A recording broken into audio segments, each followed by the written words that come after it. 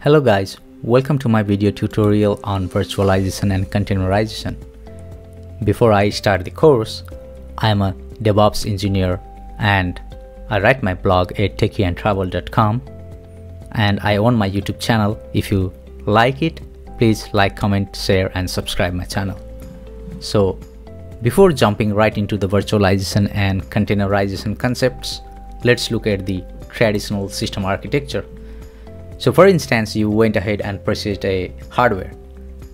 In the micro level, your hardware has CPU, memory, devices, network components, right? So without any operating system on top of it, you won't be able to do anything with the hardware. So you go ahead and install an operating system. Operating system can be Linux based or Windows based or Mac OS, anything. You install applications on top of operating system, but have you ever wondered, all these applications require access to the physical hardware for it to run successfully. So what facilitates the connection of application with the physical hardware? That's where kernel comes into play. I mentioned Linux kernel in here because I use Ubuntu operating system, which is Linux based. So kernel sits on top of hardware, and above that you run multiple applications in the user space. So whatever you do in the web browser, for instance, is in the user space, and kernel works in its own highly privileged zone called kernel space, where it has direct access to all the hardware. So this example of non-virtualized computer shows that Linux kernel is what facilitates the communication between the top level operating system and the hardware. Have you ever thought about this? Rather than having to install a single piece of operating system on a dedicated hardware, what if you could install multiple operating systems and create multiple machines on that single piece of hardware? That means each individual machine has their own operating system, has their own kernel.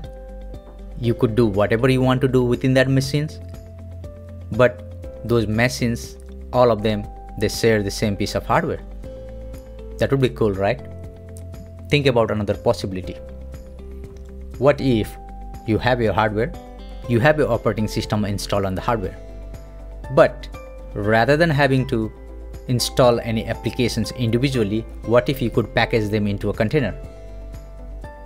For instance, you are a developer and you are writing some code and you are doing some testing on an application.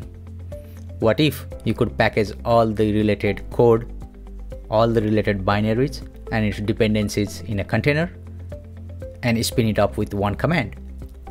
What if you could destroy the container when you don't like it? What if you could spin hundreds and thousands of instances of the single container? That would be cool, right? That's the main concept of virtualization and containerization. If you watch the image closely, you see on the picture on the left has a hardware level abstraction, whereas the picture on the right has a operating system level abstraction. So virtualization is a hardware abstraction, whereas containerization is a operating system abstraction. Before jumping into more depth, you need to understand this important concept called hypervisor.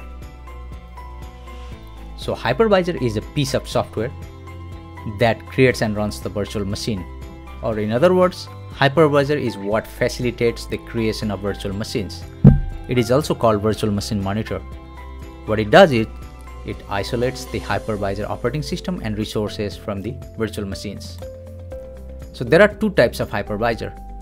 One is type 1 hypervisor and the other is type 2 hypervisor. So hypervisor that runs directly on the host hardware are type 1 hypervisor, which you can see on the left.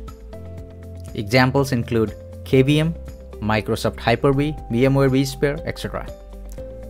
Type 2 hypervisor can be called as a hosted hypervisor. That means it runs on a conventional operating system as a software layer or as an application. For example, Oracle VirtualBox. You install Oracle VirtualBox on an operating system that you already installed on a physical machine. What about container then? Containers have OS level isolation, meaning all containers run on top of operating system. They have their own container runtime that facilitates the communication between container and the underlying infrastructure. As you noticed, containers just have apps and libraries packaged inside its isolation. It does not include an OS. That's why it's lightweight. That means it is not huge in size as compared to the virtual machines. But let's think about it. What if the containers or the virtual machines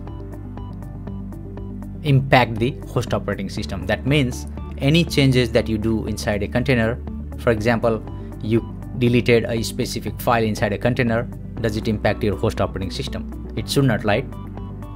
That's the meaning of isolation. So what exactly facilitates this isolation and resource utilization limits? That's where namespace and C groups comes to. So namespace, they provides the isolation, and C groups, they provides the resource limitation. Because of this isolation and resource limitation, it helps to run application in an isolated way, just like any other process. So in containerization, for instance, in Docker container, every Docker container seems to be like a process to the host operating system. The host operating system has its own process with the own process ID. Application containers has their own process ID, but that does not impact anything on the host operating system. So this is it for the concept of virtualization and containerization. In future, I'll be covering more videos on more Docker containers, LXC containers, and clustering, as well as how to create an application stack.